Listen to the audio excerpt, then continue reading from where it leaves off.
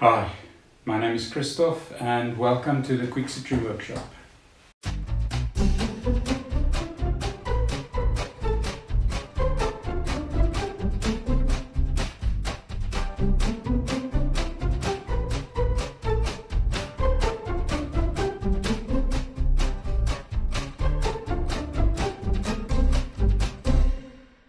Our house isn't designed in such a way that in summertime it's very cool.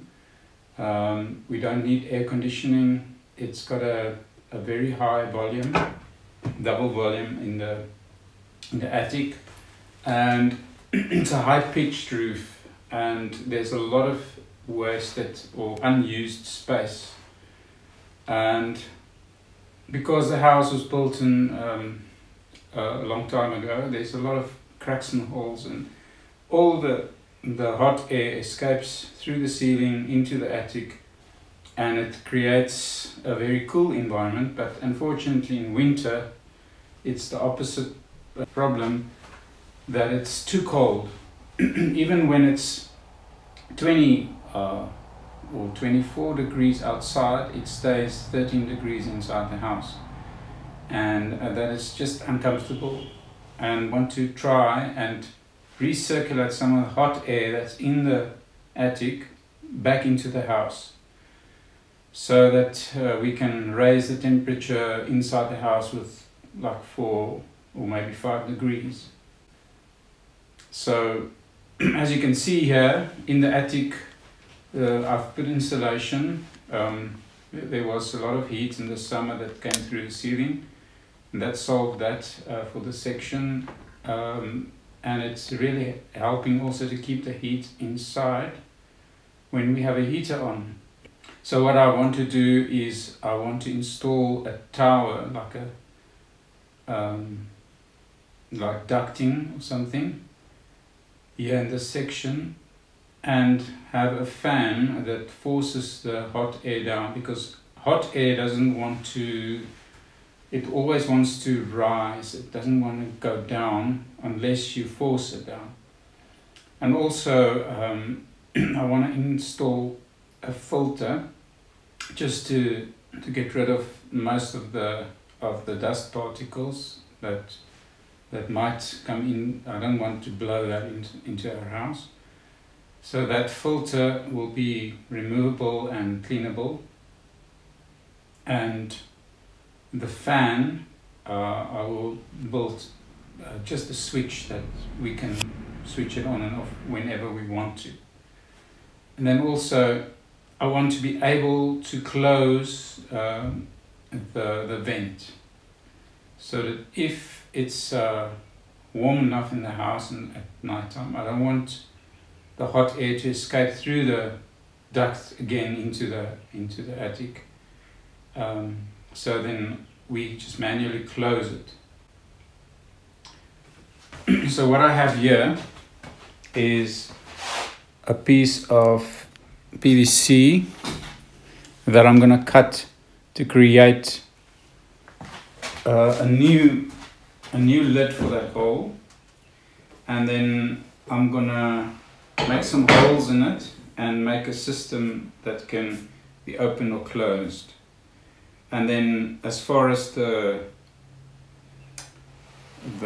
construction goes, I'm just going to use brand ring that I have and create a framework inside the roof that I'll cover with some insulation material, the silver aluminium type. And let's do this.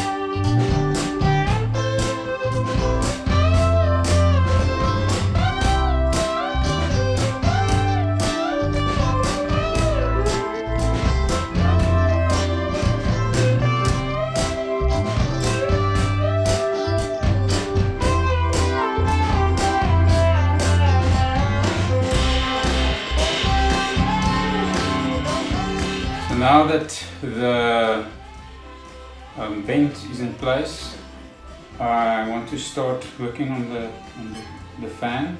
This is the motor, the fan I have. I'm going to install.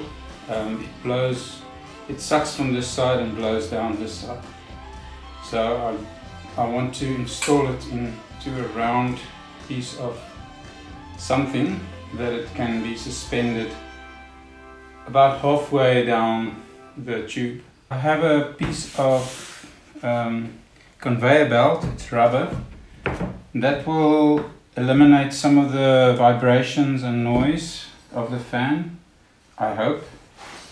And then all I need to do now is to center this and mark it and cut a hole for the fan.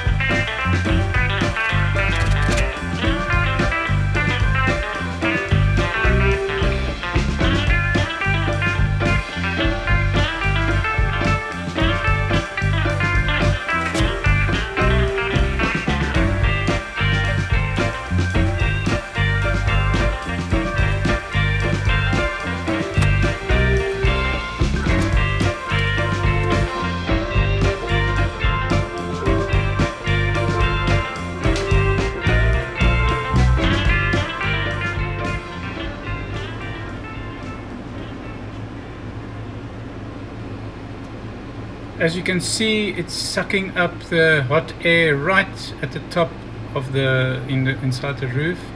It's very hot up there, and it's forcing it down this tube, this chimney that I created, and it is pumping the hot air into the house.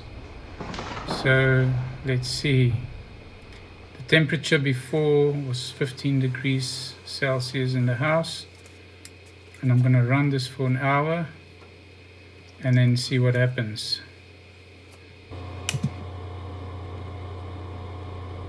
Let's run this for an hour and then we take another measurement of the temperature inside the house. I'm just going to leave it. I can feel it's nice warm air coming out of the vent.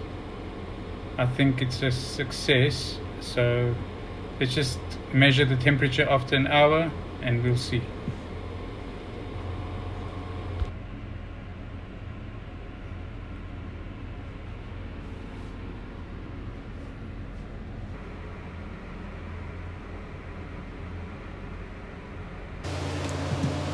A little bit about the mechanism to lift and to open the vent. It's just a piece of cable that runs over two caster wheels I made a groove in the wheels, and I've positioned them in such a way that when I pull down on the lever inside the house, it lifts up the vent. That's the simplest solution I could think of.